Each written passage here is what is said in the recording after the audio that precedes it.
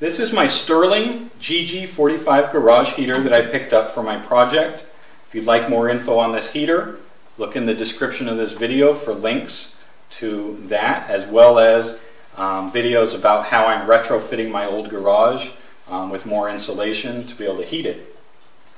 I looked at the Big Macs, I looked at the hot dogs, and I looked at these Sterling heaters, and I decided to go with the Sterling for a number of reasons. One of them is the option for separate combustion. This increases efficiency, which is important to me because I'm trying to heat this at the lowest cost possible, and I think I can make up that cost of this kit fairly quickly. The way most of these heaters work is they draw their combustion air in from the air that's inside the heated building. They use it for combustion and then they exhaust it outdoors. That means the air that was drawn in, which is nice warm air from inside your building, gets thrown outside and has to be made up in your building. That happens by cold air from the outside being drawn in through nooks and crannies, and that's called makeup air. I didn't fully understand all of this until I went researching heaters. I also couldn't find a lot of info to help me understand the Concentric venting kit, so I thought I'd put this together and explain it. This kit from littlegreenhouse.com, which is also where I bought my heater, includes a 36-inch piece of 4-inch double wall B-vent pipe. This is used for the wall penetration. It includes 3 2-foot pieces of 4-inch standard single wall duct. It includes 1 2-foot long 6-inch piece of standard single wall. It includes 2 4-inch elbows in case you need to do any funny stuff.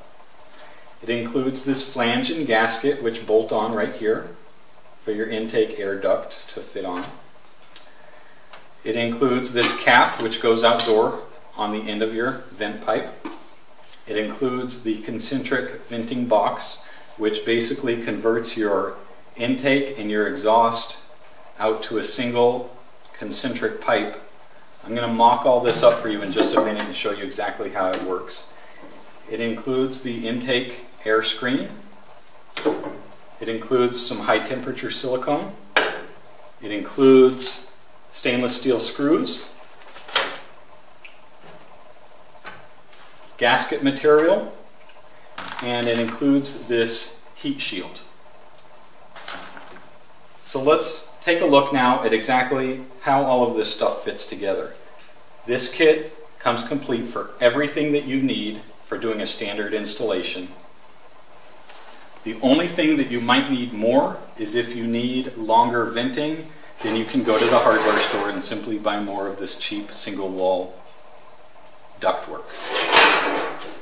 Okay, let's lay out this Concentric venting kit and see exactly how it works. We'll start with this flange and gasket. These bolt on to your combustion air intake right here. That way we can direct our combustion air from whatever source we want. This is exhaust, this is intake. Next, we've got 2 pieces of single wall 4-inch pipe, and these are going to connect up to our intake and our exhaust.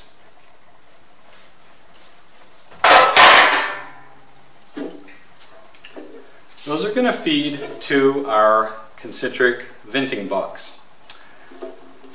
This goes on the inside of your building and can be mounted flush against the wall, or you can space it away with brackets.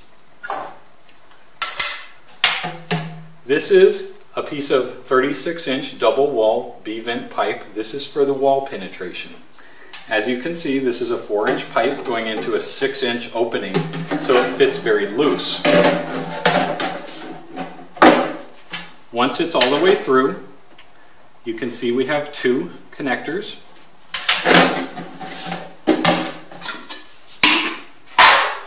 And those are the 2 connectors that fit up to the back of our heater,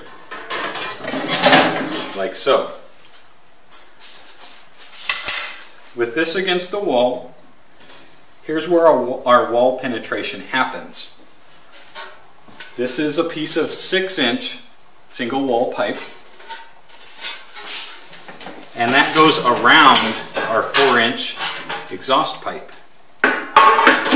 just like that. This is where our fresh air gets sucked in. This is where our exhaust comes out. The kit includes this shield.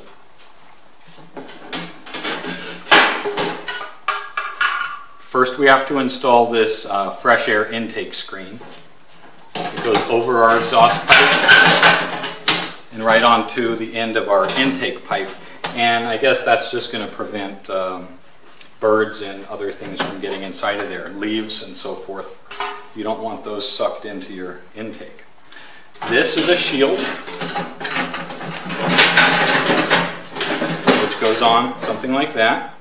Notice there's a space here between our intake and the shield. The instructions specify exactly how many inches minimum need to be between each section. This piece of 6-inch pipe has to be cut down for my installation. It's going to be cut down, so by the time we're all said and done,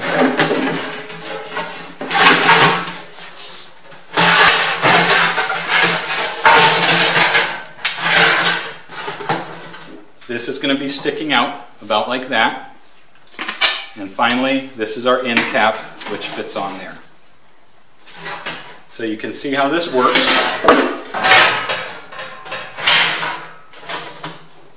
And how it all fits together. Exhaust, double wall pipe, shield, intake screen. Fresh air gets sucked in through this 6-inch pipe. It all goes through the concentric venting box. Your exhaust is a straight shot all the way from this end cap through the box to a piece of ductwork to the back of heater. The exhaust never is loose inside this box. Your fresh air connects to the back of this box and gets pulled in around the outside of the exhaust. Comes in here. A couple things are good about that. One of them is this is a piece of double wall 4-inch vent pipe. This is the hot pipe. And then it's centered with 1 inch of clearance by your intake pipe. That's going to help reduce the heat that's going through the opening in your wall. The instructions say that when you're cutting the opening in your wall, you want to have 1 inch of clearance between the pipe and combustible material. That's the general concept of this kit. It comes with everything that's necessary plus a little bit more.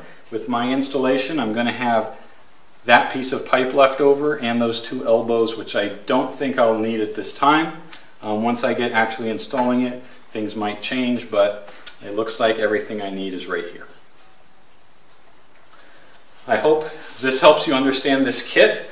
This is the kit from littlegreenhouse.com.